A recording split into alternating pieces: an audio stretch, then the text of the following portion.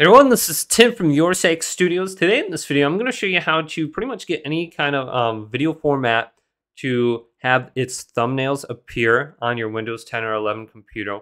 So if you're using like .mov, you can get those to appear something different. You can try this application called Icaros. So I'm just going to open up a web browser here and type this in, and this is going to be Icaros, Icaros. And I just went to this first link right here, and I was able to download it, but this is on Video Help. Once I got this on my computer, it was rather simple. Before, these were all blank, so it was difficult to know what icon I was clicking on. So let's just go to this since I have already downloaded on my computer.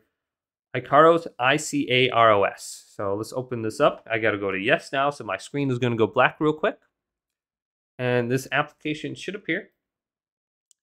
Now, just make sure thumbnailing is activated. Just click right here and make sure it says activated.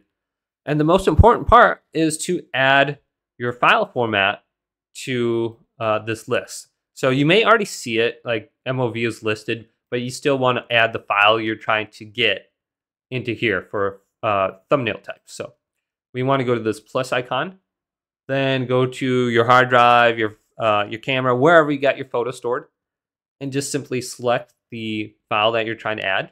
Go to open. And it'll list it into here. And it should update the thumbnails from an icon over to an actual picture. And then I am good here. I can close this down. Then also you can try right-clicking in here, go to show more, and then go to refresh.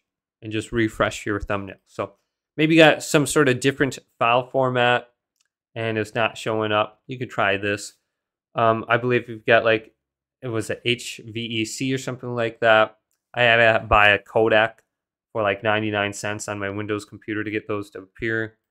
But you could try adding them in here as well. But hopefully this video did indeed help you out. Did, leave it a big thumbs up. And subscribe to my channel down below for more tech help videos coming up next on Your Sake Studios.